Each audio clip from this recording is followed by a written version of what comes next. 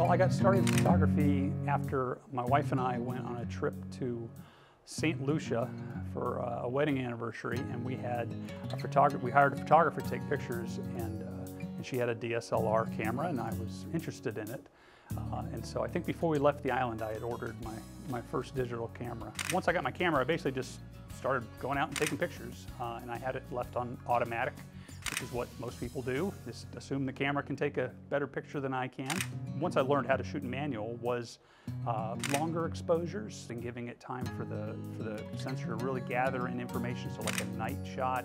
And then a buddy of mine gave me an old infrared converted camera. So infrared photography is using a regular camera that's either been permanently modified or has a special filter on the lens to capture only infrared light. The higher you go into the infrared, the less color is available. And so if you see some of my pictures where you have a blue sky and kind of white foliage, that's at the higher end of infrared. But you have to do a little bit of work kind of post-processing because the camera is not capable of displaying infrared information correctly.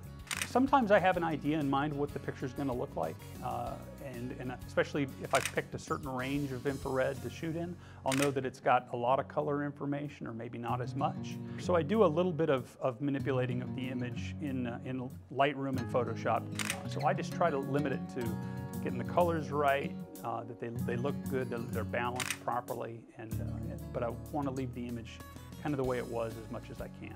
And when you get to the highest ends of infrared, there's literally no color. It's just black and white information.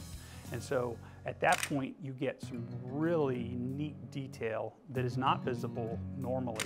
But I also like the colorful images that are lower on the infrared spectrum. One of the things I love to do is just drive the back roads and just look for old farmhouses and farmsteads. One of my influences for photography is Ansel Adams. His work in landscape photography was truly amazing. A lot of times I'll end up going back to places I've been before, and I'm always surprised that I can get different shots and that I'll see things a little bit differently.